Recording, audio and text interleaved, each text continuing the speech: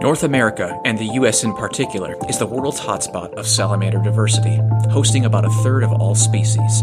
Researchers think that about half of U.S. species may be susceptible to the deadly fungus called Bsal, and scientists believe it is only a matter of time before it gets to North America. When it does, they warn it could mean devastation and maybe extinction for a massive amount of amphibians. In an effort to head off the threat, scientists have created the Bsal Task Force in 2015. My name is Mike DiGirolamo, your host for Mongabay Explores, a special podcast series about some of the most recent reporting from Mongabay.com's global team.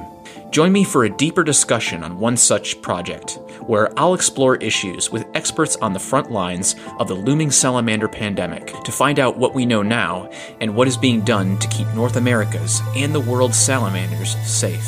I sat down with Dr. Jake Kerby, who is the former chair of this task force. In this conversation, he explains what the Bsal Task Force is, how it came to be, and what it is currently working on. He goes into detail about the working relationships the task force has with federal entities of Canada, the United States, and Mexico, and how they are all working together to manage and mitigate the potential damage of this pandemic. Most importantly, he also describes what we as citizens can do to help. This was an illuminating conversation, to say the least, and there are many lessons to be drawn from what the scientific community has done in preparation to fight this pandemic.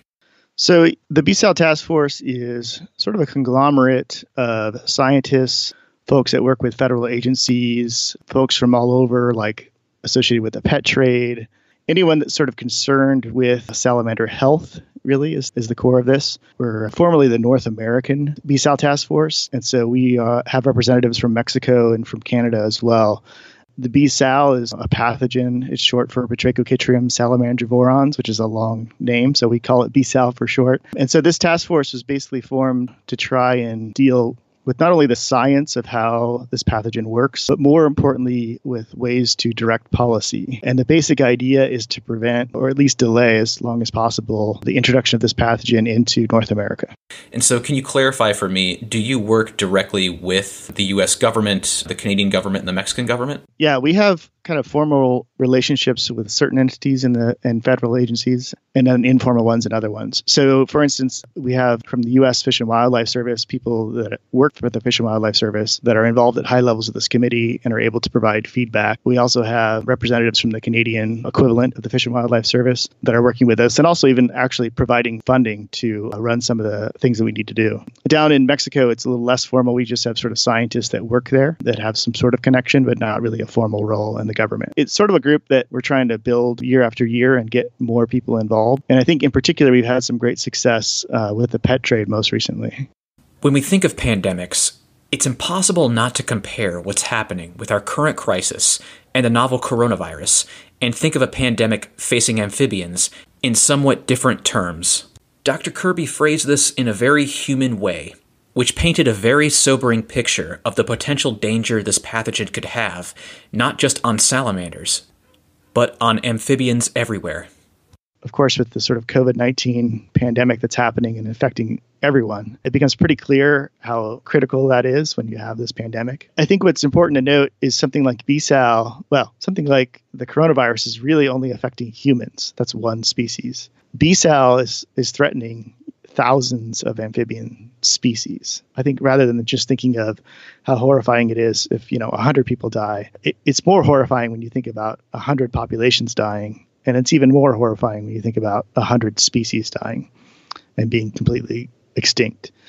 That's really what freaks us out. Amphibians are going to die from disease, and there's going to be some sort of natural course to it. But because of, I think, a lot of human intervention and spread, it happens a lot more quickly. And we've seen massive extinctions happening in amphibians, and disease is a big player in that. So that is really, I think, the important message for folks to understand. This isn't just another amphibian disease. This isn't just another sick amphibian. This is a massive pandemic that's affecting hundreds of species. And that's really why we, are sort of giving up a lot of our time and energy and effort to try and protect these species here in North America, but across the world, really.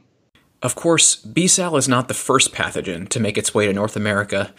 And as Dr. Kerby will note, certain federal agencies were taking stock of the lessons learned from previous animal pandemics.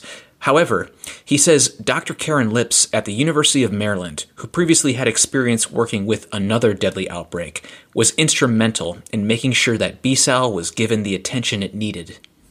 She was involved with a previous pathogen, BD, we call it, same genus, but a different species that has had massive effects on amphibians across the world. And so she sort of saw this new pathogen and saw the danger of it and didn't want it to happen again. And so she's at University of Maryland and has contacts in DC. And I think a lot of her efforts went pretty far and started getting a lot of this sort of the national recognition that it needed. And so, with the help of people like Dr. Lips, federal agencies and academics alike were united in their concern about a major pandemic happening. I think we have historical pandemics in place through things like white nose syndrome, which is in bats. So this is another fungal pathogen, but this is sort of wiping out bat populations. And so there is sort of a precedent in terms of wildlife disease there. The federal government was sort of seeing, particularly the Fish and Wildlife Service, of trying to play catch up. So trying to find ways to curb the spread and deal with massive outbreaks. As academics were sort of discovering this pathogen occurring in different countries in Europe in particular, the concern spread pretty quick among academia. So that concern, I think, was voiced pretty quickly to different agencies in the federal government. It worked pretty effectively in terms of we sort of put in a policy having to do with the Lacey Act, which modified some important policy to reduce trade of salamanders in the country. So there it's something that, I think is seen. There was also some money put forth in some amphibian monitoring programs within the U.S. Geological Service just to start scanning and surveying for that. Yeah, so there are gatherings, of course, of a lot of officials, both with the federal wildlife agencies and the state wildlife agencies. And so there's a lot of discussion that goes on between those folks that run those different groups. And they are always in contact with academics and diagnosticians and CDC, all sorts of people involved in different aspects of disease and disease spread. So I think they didn't know about it. We told them about it. They became very concerned about it. And we've been trying to sort of move forward with policies that are effective and useful. And so the National Bsal Task Force was created. There was sort of a meeting that happened several years ago, and a lot of the researchers and agency folks that were involved decided it was time to form a partnership and try to get some effective things done. And those decisions and tasks make up the workday of 8 different working groups within the Bsal Task Force. By accident, I referred to these working groups as battalions, which Dr. Kerby noted was actually appropriate since, in essence, we are waging war on Bsal. Can you tell me now, we're going to switch into what the task force is made up of and how it functions, but can you tell us what these battalions in the task force are and what each are responsible for? So I like your use of the word battalion. That's a good night. That's a good term. We call them working groups, but we can use the battalion term because it is sort of a fight that we're undergoing. Yeah, so we basically have about 7 or 8 different working groups, and these are split in their tasks, so they're sort of focused. So there's sort of obvious ones that are in place, like research, which is a pretty heavily used group, and that's mostly academics that are doing the frontline, research and trying to understand things about the disease, the pathology of it, the transmission of it, those kinds of ideas. But then we also have other kind of important groups as well. So a primary one that was formed early on was a response working group, and that worked closely with Fish and Wildlife Service and mostly with the different state wildlife services. And basically the idea there was we created a template policy that we could give to each of the state agencies so that they would have a response plan. So when a positive was detected in their state, they could know exactly what to do to determine if it was an actual positive and steps to take within their state and how to report it and all these sorts of things. So early on, we worked on validating some of these diagnostics as well. So that's another kind of working group. So a team of just expert folks that do testing, finding out what tests were right. And then as we got those tests out, if you determined that, you had an actual positive in your state, what to do. That's sort of a lot of it is just actual nuts and bolts stuff. We also have other things like a decision support team, which is more of a modeling framework. And that becomes, so to me as a professor of biology, I'm not really involved, in the nuts and bolts of these policy makings decisions. But it turns out if you're managing, a wildlife refuge or a state park or something like that, like you have to defend that you're putting resources in X and so on and so forth. And so some of that effort has been just simply creating models where people can sort of defend their actions. So if we protect these amount of species now, it will save us this many dollars later on. It's pretty cool, I think, actually. It's a very multifaceted group. It's not really simply just focused on here's the research, go do it. We have lots of experts with lots of real expertise that are investing in this. And I'll even say personally, in terms of my role in the group, I started out in this diagnostics group because I, run a lot of samples for different amphibian pathogens. But as I've sort of taken on more of a leadership role in the group, I actually learned a ton. So it's been really helpful for me just to understand how this all works. Like in previous discussions I've had on this podcast with people like Daniel Greer of the USGS, I wanted to further clarify what actually happens when an affected salamander is found. What occurs within this task force after one is discovered? Yeah, so that's a big thing. It depends on who finds it, right? So we also have a communication working group because in general, who's going to find these infected salamanders are the general public when they're on a hike, right? And they may not know anything about it. So thank you for doing this podcast, because I think a really important aspect we still need to work on better is just getting this in the sort of, national consciousness so that when you see a sick salamander, you're concerned, right? But generally speaking, when people do find like loads of dead amphibians, they'll report it to whatever land that's on. So if it's on a state park or on a city park or something like that, generally concerned citizens will report that to the proper officials. And that's when we can really kick in. The main thing they do, I think, is really just give a chain of reporting. And so that's been effective so far, actually, where I'll be on a chain of emails because someone will discover a sick salamander. And so we can have kind of top people respond very quickly, get tissue from that animal, test it and see if it actually has a positive for this particular pathogen, or even get it to expert vets to determine, is it something else that's killing them? Because an important part of this is one pathogen, but there are many and there are likely to be many more. Another sort of advantage of this group is that we sort of have this team of experts formed that can respond very quickly. The chain of emails is such a crucial aspect that the Department of Defense, which owns a significant amount of U.S. land, set up its own email-based alert system just for this purpose. In these different agencies that, they all sort of have their own policies of alerting and doing things. So that's the idea of that response working group, is to allow the different systems to report differently. So Department of Defense does have a lot of land, Air Force bases and other types of military bases. And they also have a lot of open space on those lands. So they have people that are concerned with the wildlife on those lands. And they can be nice reserves, actually, for a lot of lands. So in those cases, we can definitely get reports in from folks. And then I also know that there's a lot of work going on. They have their own sort of granting program to do work on those lands. And so we have lots of academics actually doing the work on those lands to sort of understand, the risk of spread and how that might happen. So what are people looking for when they're keeping an eye out for a potential carrier? What does an affected salamander look like exactly? Chytridiomycosis is the name of the disease. It has a lot of sort of general things, but a big thing we see is kind of the sloughing off of their skin. So salamanders will normally shed skin, on a regular basis. But because this is a skin infection, they sort of have this immune response, if you will, to try and slough off as much skin as possible. And the idea that it can slough off some of these, infected zoospores. So generally, you'll see animals that have a lot of inflammation, so red or swollen, but often are sloughing a lot of skin as well. Oftentimes, though, typically what people find are just dead frogs or dead salamanders in this case.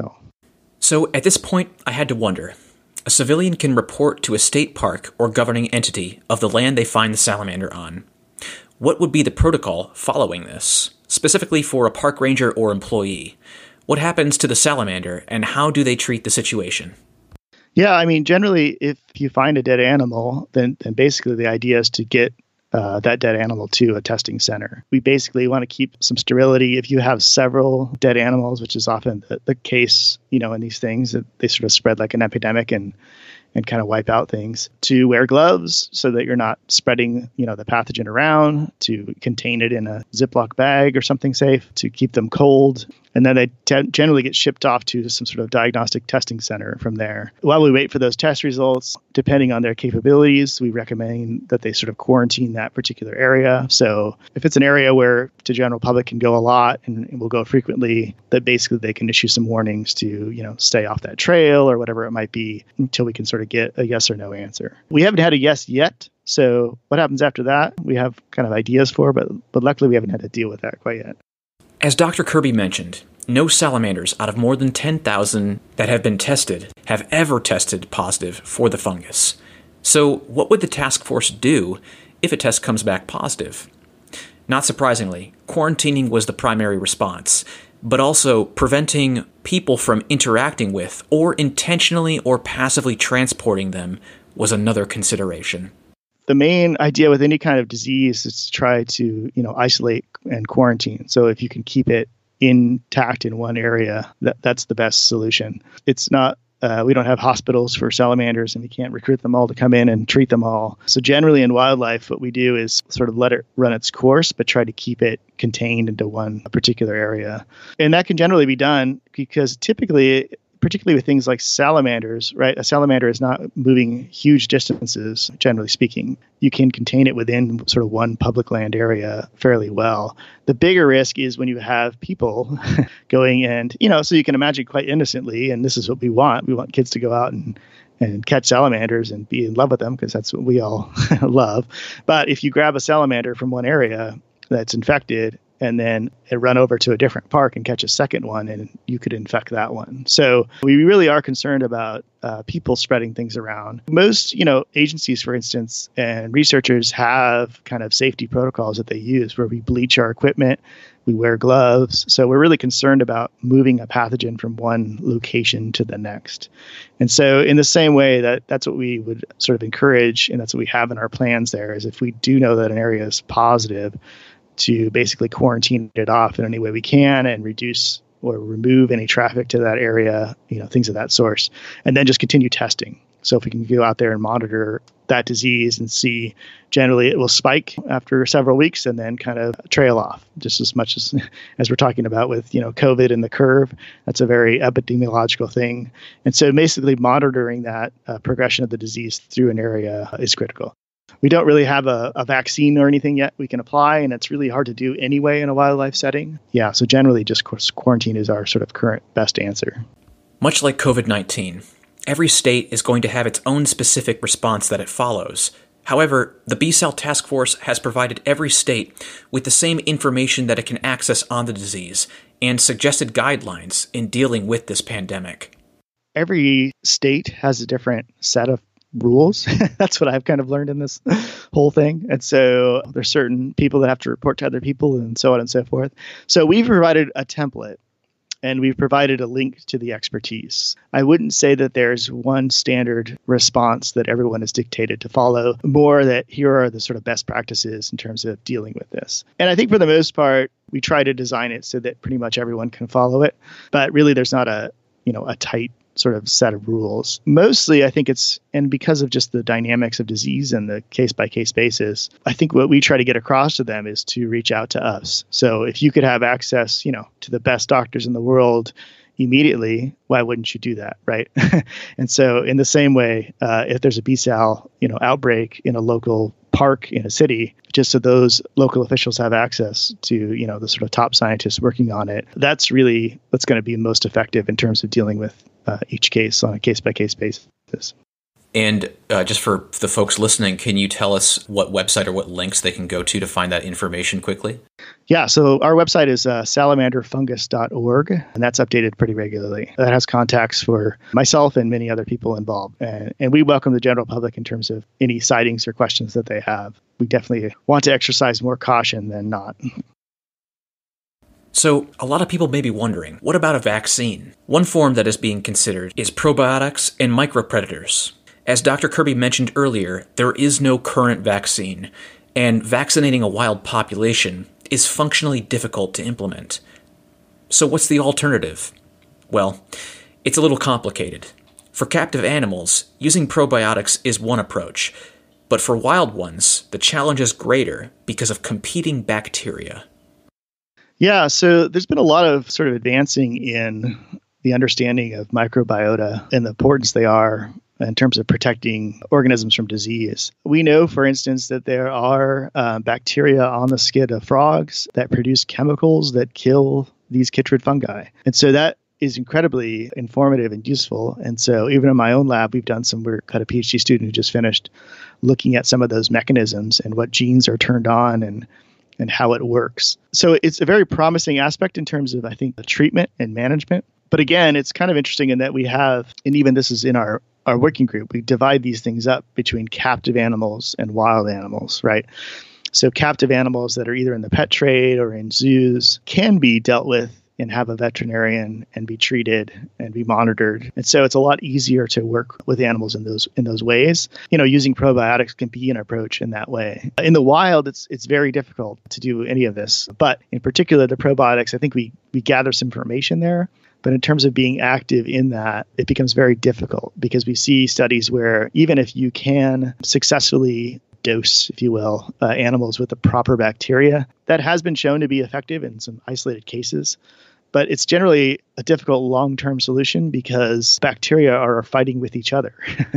And so we can sort of coat a frog or a salamander with this protective bacteria, but the native bacteria on its skin after 2 or 3 months might just outcompete it again and kind of reduce it to nothing. So there's still a lot we don't know about there, but nonetheless, it's incredibly promising. The core of all of our human medicine in terms of antibiotics is derived from fungi and bacteria fighting each other, right? And so that's probably where the answer lies in with Bsal as well, is trying to find an effective chemical produced by bacteria that we can utilize in treatment. And again, I think that can be a modality that can be used particularly in captive situations. So if a zoo discovers a positive animal, they can treat it and proactively treat a bunch of other animals as well. In the wildlife, it's a little bit bigger of a challenge. Bsal isn't a virus, but that isn't to say they aren't working on a certain kind of vaccine for it. One that exposes the amphibian to the fungi, much in the same way that you'd expose a human to a weakened form of a virus to develop antibodies. Vaccines are generally aimed at viruses just by the nature of how they work. And that's mainly the idea of exposing an animal to it, and it develops the proper sort of antibodies to recover from it. They can be generated in fungi, and so that's sort of the effort. We do know from studies that if you take a frog and expose it to a chytrid fungus, and a lot of this effort is known from the previous chytrid fungus we've studied, for the past, 20 years now. But basically, frogs that are exposed to that and recover from it do tend to be less likely to get it again. That would be the sort of notion of trying to pre-expose frogs, I should say, to some sort of inactive form that they can develop the antibodies. That tends to work somewhat well, or I should say better, in viruses, just because the nature of what they are. They're just pieces of DNA that sort of take over cells. But it can be more difficult to sort of create a fungus that serves in that way. There are a lot of innate challenges with it, but definitely it is a priority in our research working group, and we do have people working on it.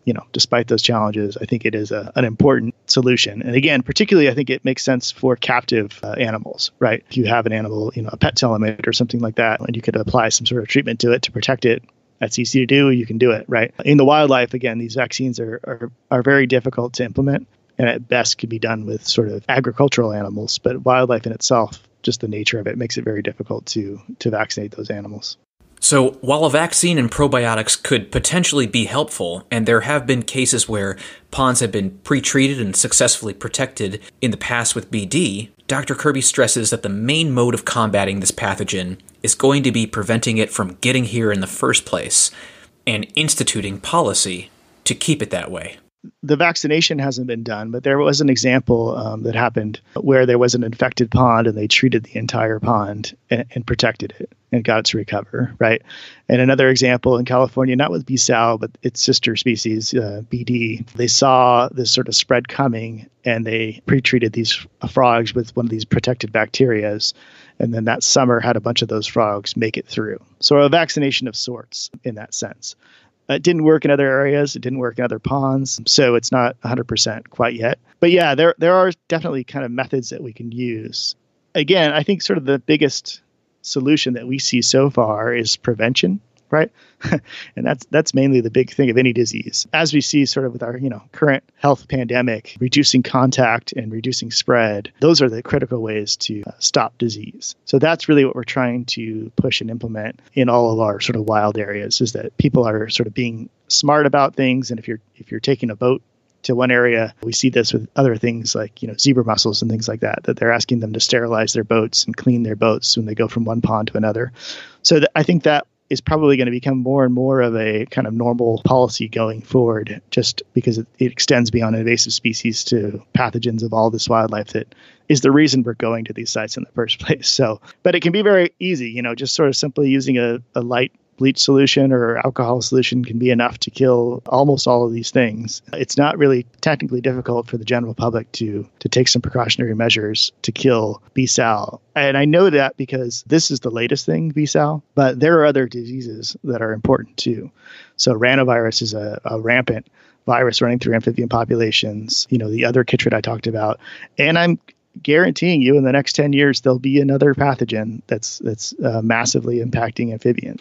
This is just sort of the evolutionary play between hosts and pathogens. And really, I think being clean and proactive about your own gear and your shoes or your boots or these sorts of things will prevent future breakouts, whether they be in amphibians or birds or mammals or whatever it might be. It's quite terrifying to contemplate being responsible for making sure a pandemic that has the potential to kill many amphibian species doesn't happen. So Dr. Kerby mentions it was his greatest fear that an outbreak would occur while he was the task force chair. Thankfully, that didn't happen. But the task force remains vigilant and realistic about the risk. Yet, Dr. Kerby ended this conversation with a bit of hope by outlining the successes the task force has had with instituting policy to influence the pet trade. And it is here, he thinks, the greatest progress can be made. Yeah, so that was my greatest fear while being the chair of this task force, in charge of it for a year and being involved in it now, is that under my watch, it would take off. And I think I would say I attribute the primary success to reducing the movement of salamanders in the trade industry. So that tends to be the way we see things spreading in terms of at least salamanders. So the only way it's going to get from Europe is if a European salamander comes to the United States. And so it's not doing that on its own, right? Yeah, it would be very hard pressed for someone, even with, if you had aquatic boots on, you went to a European pond, and then wore those boots to, a pond in New York or something like that, the fungi would most likely die in that time for you just to get from, you have to jump off the plane immediately and keep them all wet. So really, I think that effort in terms of reducing trade and trying to push for a clean trade has really been the critical aspect of that, because what generally we think is happening, and again, this is sort of a message that even the pet trade is really getting behind, is if you have a pet animal, this is sort of common understanding, well, I have this frog and I want it to be free and live a good life, so I'm going to let it go. And that happens a lot, particularly with young kids that just become.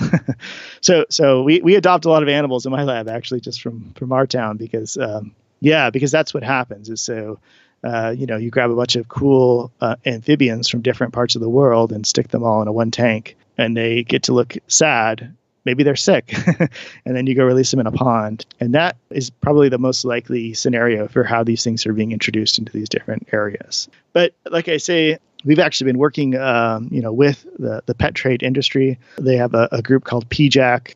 It's a conglomerate of all the pet trade folks, and they are good people. I mean, these people are interested in animals like we are.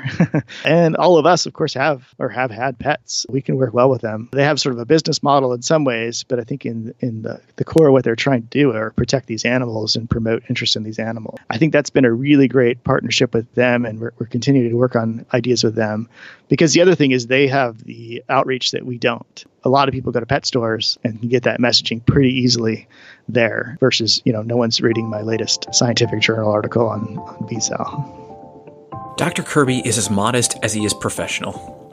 And suffice it to say, I left this conversation feeling hopeful for the future of this fight against Bsal.